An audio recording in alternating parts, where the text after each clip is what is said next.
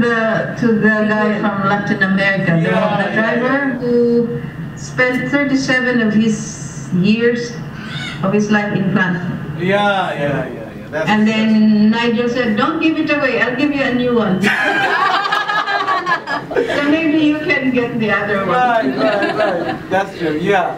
So we really want to listen something from you actually, dedicated to that success. Yes. Yeah. Okay. Well, after the global conference, I went to Bath. It's a beautiful place. It's where the Romans had their bath. That's why it's called Bath. And while there, I saw a, what do you call this? A restaurant serving Bangladesh food. Wow. So I took my dinners, all my dinners while in Bath in that restaurant. Oh.